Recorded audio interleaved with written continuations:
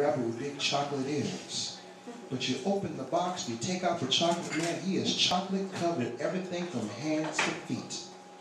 The chocolate man even has chocolate attire, standing tall and smooth, and you turn over the man to inspect him. You observe he is chocolate everywhere. At least you know the chocolate man is chocolate on the outside. What fills the inside, you wonder, so you run the chocolate man under your nose, and our rich devouring scent of your taste buds, you salivate. Should you break off a piece? Should you take a bite? Your tongue reaches out and tingles the chocolate man. You cannot help yourself. You slowly bite down, you take a piece into your mouth. You take another bite and another, and you cannot stop. And finally, you open your eyes from your euphoric pleasures.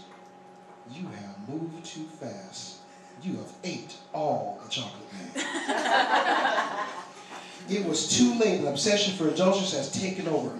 Was the chocolate man filled with solid matter for a few moments? It did not matter. You just wanted him. He looked good, and he tasted even better, and he definitely felt good going down. See, fortunes did not escape you, though. You see, the chocolate man is of sensible substance. What's inside will be you forever.